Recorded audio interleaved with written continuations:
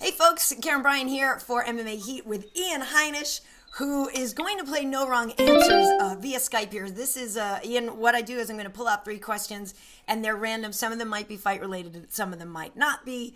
All right. And hopefully we'll get your answers here. And now I will say this, as the executor of this, if I get a question that I've heard too many times, I'm going to ask a different one. So here, the first one here is,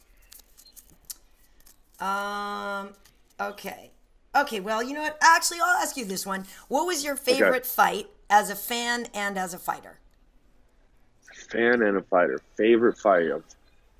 I mean, the one that just comes to mind, probably more recently, there was definitely some like Fedor Emelianenko fights back in the day, but the one that comes to mind was Robbie Lawler and Rory McDonald. That was just like, I mean, when he came out and spit blood in the fourth and was like, I'll see you here in 1 minute, knocked him out. I mean, yeah, that's what comes to mind.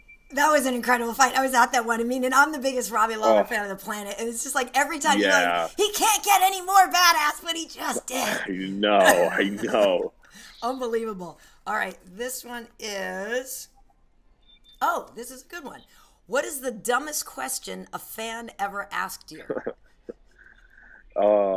There's a few of them, you know.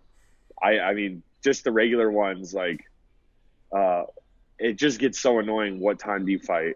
I mean, the ones too, like, are you ready? Are you ready? Or don't lose because I'm coming. Okay.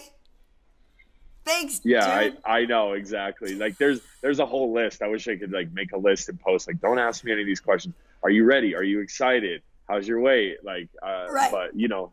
But yeah, I can't think of one strong one, but those ones add up and they get really dumb and annoying. They do. And then the flip side of that, I think, is after you beat somebody and they run it. Ian, remember that time when you did so and so, right? That old Chris Farley skit. Remember the time? And you're like, yeah, no, actually, I was there, dude. I remember. or do you do UFC or do you fight MMA? Right. Oh my God. That's a good one. All right, here. This is a good one. What is something that what is it? Something lots of people like, but that you can't stand. So this could be like music or food or a TV show, anything. Yeah, probably like the Game of Thrones or those video games they play. Yeah. I just don't get it. No. I mean, I just don't. I didn't watch Game of Thrones either, Ian. Okay. Well then, you can relate. That's a good one. Yeah.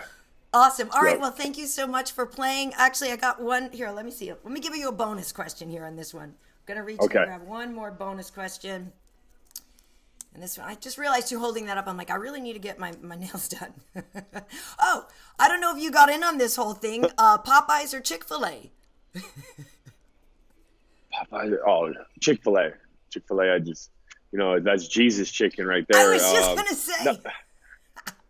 No, I mean, I ate at Popeyes way back in the day, and it was just greasy and gross. Like, so, and at Chick-fil-A, every now and then I will get a chicken sandwich there. So, Chick-fil-A. Good. All right. Yeah, I'm probably one of the only people on the planet that hasn't tried either chicken sandwich, but I figured it with you. It had to be Chick-fil-A. It had to be. Yeah.